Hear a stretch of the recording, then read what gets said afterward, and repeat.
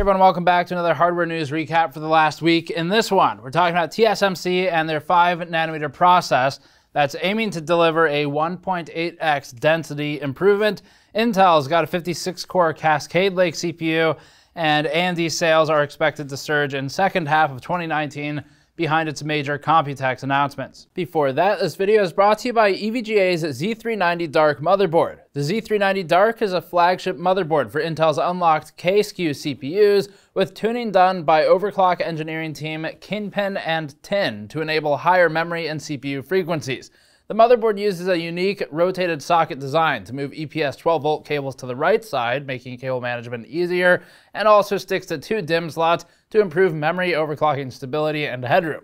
We previously analyzed the VRM in full and found it among the best in class for Z390 overclocking, and it also got rid of RGB LEDs. Learn more at the link in the description below. TSMC is the first one. So TSMC is working on 5nm process. In fact, it's finished its infrastructure analysis and risk assessment for the upcoming process. And this looks like it'll continue to leverage the foundry's EUV, or extreme ultraviolet technology, which is undoubtedly a bit more mature at this point. Compared to TSMC's 7nm process, 5nm will yield a density increase of 1.8x, according to TSMC's update on their website, and a 15% clock speed increase due to process refinements alone. Those numbers have currently been tested on an ARM Cortex-A72 core, and TSMC said their 5nm process will power HPC applications, SoC designs, AI, and the emerging 5G market, among other things. Some of TSMC's customers already have 5nm based chips in risk analysis right now and production, which could mean volume production in the next couple of years. Intel announces a 56-core Cascade Lake CPU, and then also new Optane memory DIMMs, along other things. So Intel recently held its Data-Centric Innovation Day, wherein it announced a wide gamut of products designed to help propel the company forward with its new mantra of, quote, moving, storing, and processing data. It's very exciting. Key among the announcements was the 56-core Cascade Lake Xeon Platinum 9200 CPU, and this is a part of Intel's second-generation Xeon scalable family. Notably, aside from the 56-core 112-thread count, the Platinum 9200 will also offer some new and hopefully enhanced in-silicon mitigations for side-channel attacks, like speculative execution attacks, Spectre, Meltdown, things like that. It also uses an overhauled 12-channel memory controller, which will support Intel's new DDR4-compatible Optane DC persistent memory DIMMs. Optane DIMMs were some of the most interesting things that we saw a couple of years ago now at the original Intel Optane reveal, where a lot of you got the same introduction that we did, which was Optane was a small M.2 SSD that you put in with a hard drive to accelerate things. It was basically a cache drive.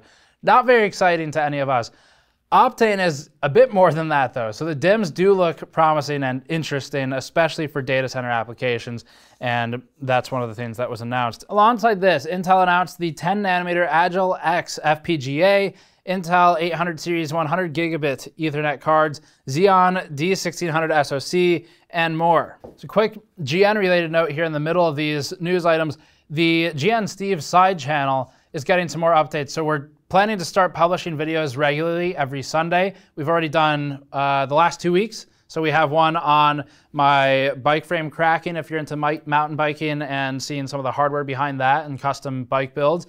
And then we have another one on my worst crash for the season of 2018, the downhill season. So you can check that out on the GN Steve side channel. We'll link it below if you're interested, but it's mostly gonna be mountain biking stuff with some snowflake clips. So anyway, next news item. It's time to take the tinfoil hats off for this one, because Epic Games has finally responded to allegations that their Epic Games launcher, famous for exclusive games and things like Fortnite, is riddled with Chinese spyware.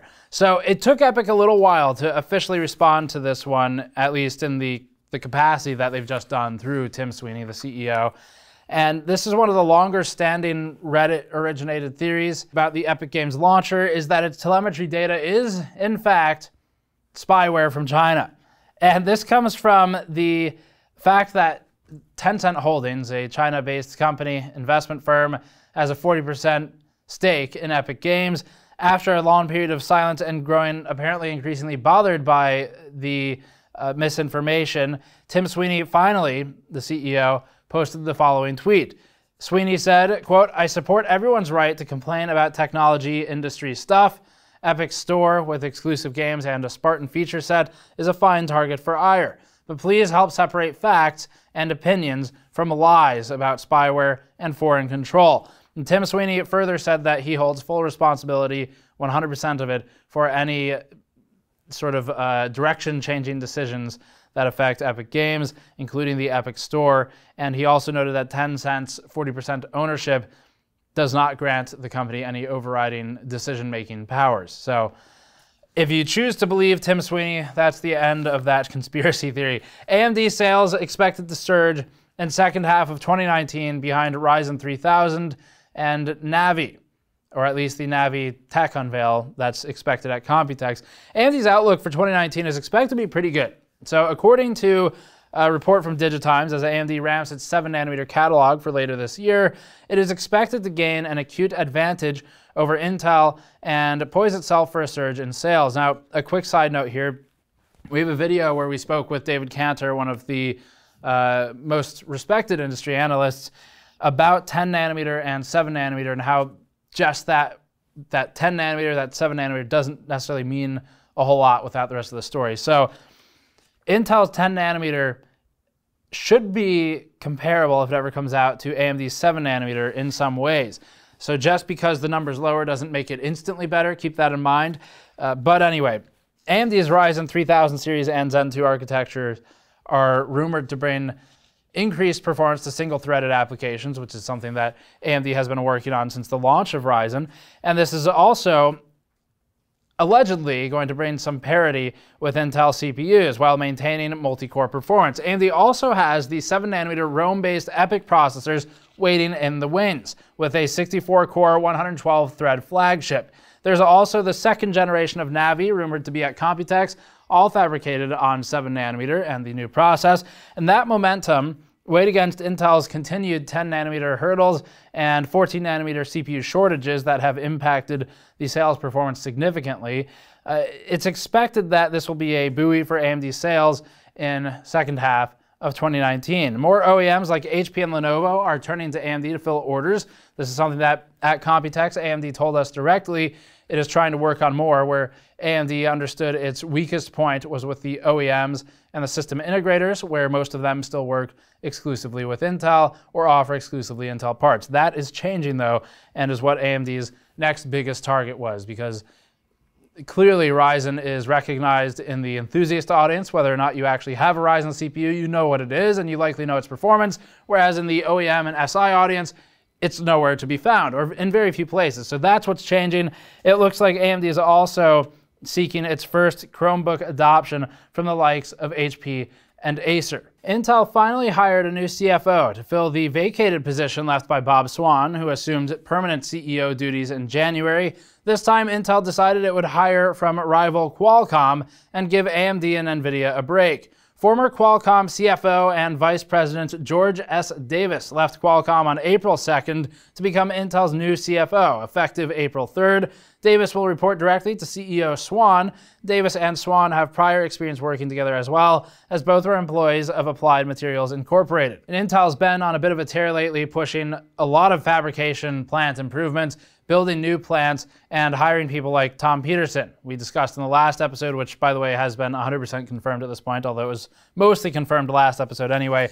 So Intel's really looking to get serious. It's still kind of a mess with some of the launches, but the company is starting to really turn that ship. As slowly as it may turn, it is in fact turning. Corsair, speaking of ships, issues a recall on the H100i RGB Platinum SE cooler.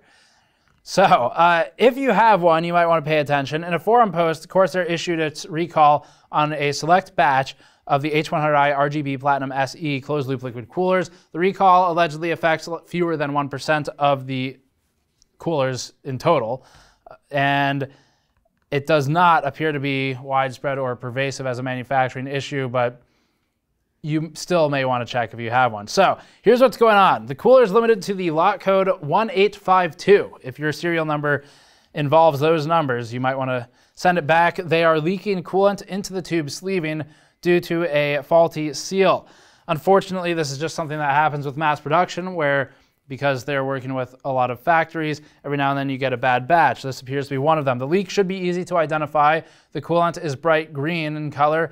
It is not toxic. It's propylene glycol and distilled water, so you're fine there, but you still don't want it leaking because then you're not going to cool anything, and you don't want it dripping all over the system in anyway. So the coolant is leaking into the sleeve. It should be apparent immediately if you just look at it, but this could also be a latent defect, so if you don't see it today, you might see it later. And Corsair states the leak should be immediately noticeable, but they do recommend sending the 1852 serial number demarcated coolers back for recall. So to locate the lot code, reference the serial number on the packaging or on the radiator would be where to find it. Corsair has pictures and instructions in the forum post that's linked in our show notes, written by Eric Hamilton in the description below. All of the other lot codes remain unaffected. You've certainly heard about this by now, but we'll cover it anyway because we were visiting, I believe, Linus when all of this went down. So Taitra, the group that organizes Computex and is the Taiwan External Trade Development Council, has announced that AMD CEO Lisa Su will be hosting the pre-show keynote speech ahead of Computex, and we'll be covering it, although we may not attend that keynote in person. We'll certainly be in town and ready to cover it remotely, as often is the case. These are streamed, and it's easier to cover them from the hotel room now, sadly. So, Computex, the quote here, Computex, as one of the global leading technology trade shows, has continued to advance with the times for more than 30 years. This year, for the first time, a keynote speech will be held at the pre-show International Press Conference. Dr. Lisa Su received a special invitation to share insights about the next generation of high-performance computing. We look forward to her participation, attracting more companies to participate in Computex, bringing the latest industry insights, and jointly sharing the infinite possibilities of the technology ecosystem on this global stage. So it's not 100% clear what AMD is announcing at Computex. Clearly it's something. We already know this. The obvious choice is going to be the Ryzen 3000 series products. Our understanding from discussions at CES off record with vendors, or at least people we can't name, with partners of AMD, was that there should be a June launch. And this would align with that because it'll be late May, early June when this keynote happens. It looks like May 27th for when Computex is starting this year. And then we've also heard that a lot of motherboards should be exiting production around July, if not slightly before then, depending on which board it is, how complex it is, things like that. There's also been a lot of discussion about when Navi will make an appearance, and it could be that there's a tech demo at Computex for Navi. Ryzen 3000 looks like a firmer launch, or at least an announcement for a launch that would be shortly thereafter, and Navi might be a bit further in the future, but we'll probably get some kind of mention in the very least. So we'll keep an eye on it, and we'll be at Computex to cover anything major that happens there, or any partner models that might show up if anyone slips this year like they normally do. And then finally, or at least the last two here, Gigabyte is bundling a 9900K with a Z390 Aorus Extreme Water Force for a lot of money. It's $1,600, and this is a Z390 platform, mind you. So here's what's happening. Gigabyte's got cherry-picked binned 9900Ks with their $900 Aorus Extreme Water Force board, and they're coupled together. That becomes a really expensive CPU at this point, but and also the most expensive Z390 motherboard that we're aware of, or at least Gigabyte's for sure. So either way, it's an Aorus Extreme. It's got a water block. These have been known for a while now. The difference is that the CPU is binned. So the hand-picked 9900K will ship with a 5.1 gigahertz overclock with the board, and Gigabyte assures that would-be buyers that their motherboard and BIOS have been dialed in to handle the overclock. Now, how much they've been dialed in, and if there's more than 5.1 gigahertz out of that chip, we don't know. Hopefully so, because 5.1 is not all that exciting if you're paying that much money for it. So hopefully there's some more room there. But either way, it looks like the BIOS has been pre-configured so that you don't have to do any work.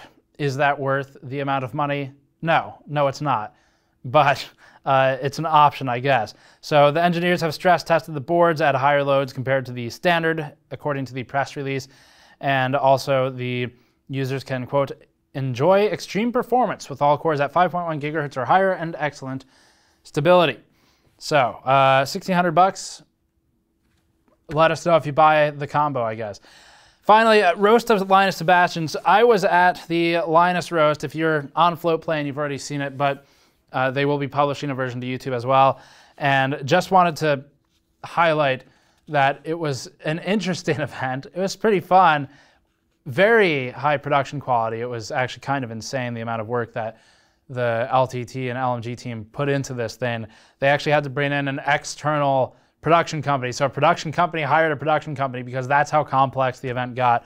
And it was the roast sponsored by Madrina's Coffee, because the word roast is enough for an ad, as one of my jokes says in the roast itself. So anyway, check it out if you want. It's on Floatplane, so if you're already on there, you can check it out. We're not on Floatplane, but I am happy to give it a shout because it was a fun event and very unique for the industry. It's, to my knowledge, the first YouTuber roast.